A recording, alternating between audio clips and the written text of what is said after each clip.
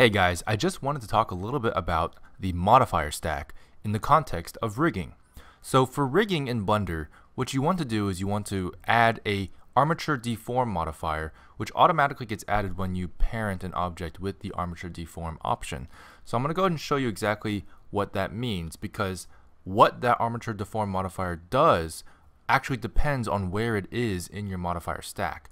So I'm going to go ahead and create a simple character here real quick just to demonstrate this so we know exactly what modifiers we're using.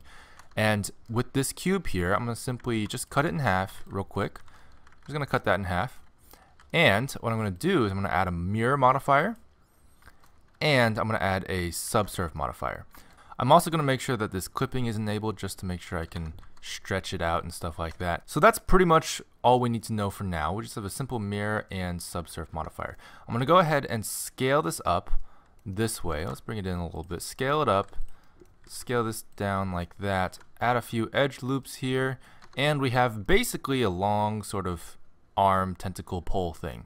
So with that, I'm going to go ahead and create an armature and just extend it, extend this down, subsurf it a few times, or sorry, subdivide it a few times, and then we have a pretty simple armature, and we should be able to just simply parent this with the armature deform option with automatic weights like we did before, and that should give us the ability to sort of move this thing around.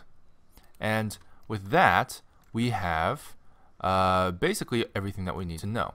Now if I went ahead and did this, just pay attention to the modifier stack. Right now the modifier stack is at the very bottom. Sometimes you don't want to do that. Sometimes you just want, for example, the subsurf to happen after the armature modifier is applied. So if you just actually bring that down, you'll notice how it looks a little bit smoother because it sort of smooths out the joints there, and you can do that. But if you want to have a more vertices to be bending, then you want to do that, and you can always add a subsurf modifier afterwards as well.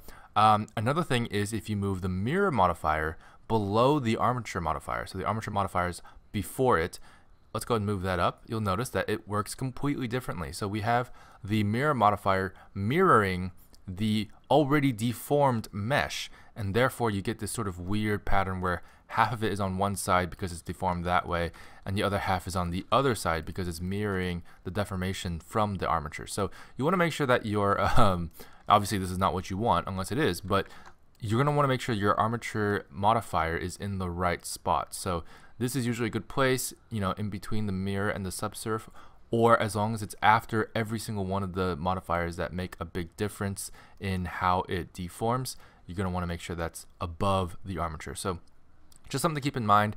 I hope you guys learned something, and that's just an overview for how the modifier stack interacts with the armature deform modifier.